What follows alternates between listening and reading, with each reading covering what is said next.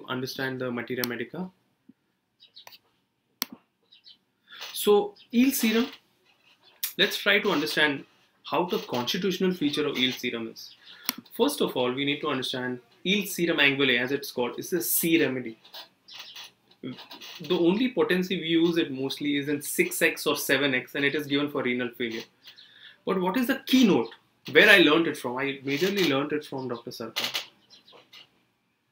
The main indication of which is acute anuria. So there is a situation where the kidney is so much affected with very high creat, very high protein, without edema, with difficulty in passing urine, almost dysuria, unable to pass urine, with high albuminuria. It can often be complementary to plumbum. If there is more dropsy, then you can think about digitalis. This is what I learned from Dr. Sarkar. So let us now take it further.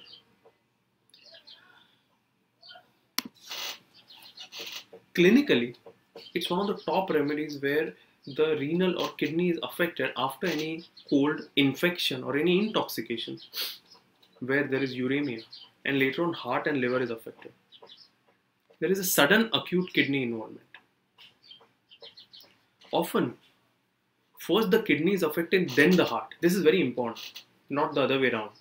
First kidney, then heart, and then there is a decompensation, and then there is a uremia and system failure. This is very important, because if you read the clinical rubrics, you will see in nephritis, uremia, heart debility, heart failure. These are Borik's clinical rubrics.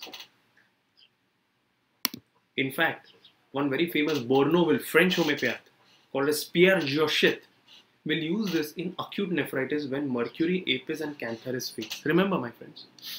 But what I want to really speak to you about is the mind state of eel serum. Eel serum is a sea remedy, and another sea remedy is sepia. So I have found that eel serum has state of mind like sepia. Very, very interesting. It has rubrics like company, aversion to desire for solitude, a kind of despair, hopelessness, aversion to company, a kind of feeling to hide themselves with a kind of indifference, a kind of not wanting to do anything with anyone. This is a very, very typical. Also, it has dreams of snakes. This is another very peculiar.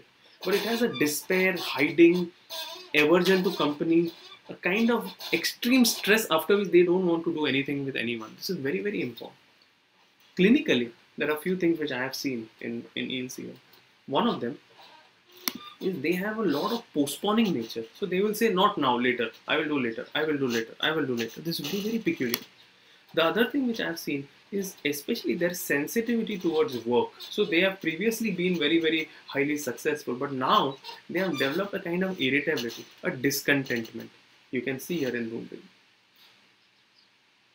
The other thing is many dreams, and especially dreams of snakes and water being a sea remedy, which is very interesting. In newer provings, they have written a very interesting that they are often making puns, sarcastic, jesting, which I have seen. So this state of mind like sepia is a very important phenomenon that I want to tell you.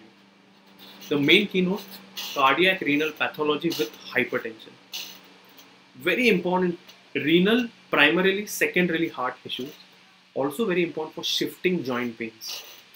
There is a strong desire for salt, sweet and coffee. Nausea can be a concomitant. So this is some thoughts which I wanted to put across. But I want you to remember this materia medica. It's very important.